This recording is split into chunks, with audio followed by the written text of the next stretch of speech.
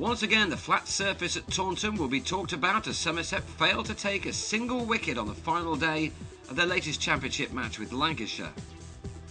The visitors actually began the day in a bit of trouble on 87 for 2 with both openers out, and 126 runs still needed to make Somerset bat again.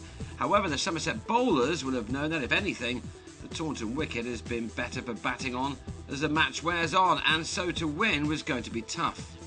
Glorious conditions welcomed the players on the last day, and Malloy was first to his 50 off 125 balls.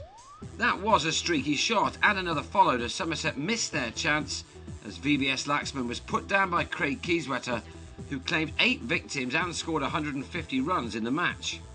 It was to prove a costly miss though, as Laxman went to his half-century of 118 balls in just more than 2 hours.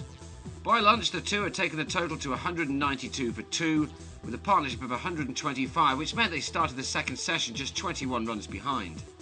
The much-needed wickets after the interval didn't come either, as Loy went to an easy 100.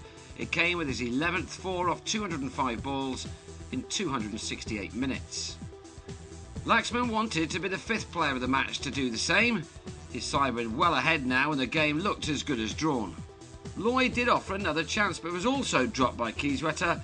Chances like this on a day such as this just had to be taken. Some will remember that Loy scored some big scores when he was younger, and some of his shots were a reminder of those glory years. Laxman did get to his 3 figures with a typical Laxman shot.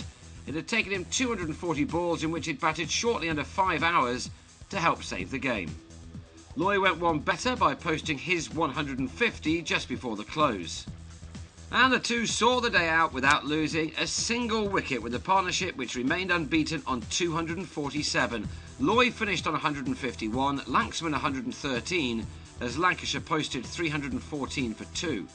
So another draw at Taunton this season, but one which keeps Somerset in good shape to finish the summer as runners-up to Durham.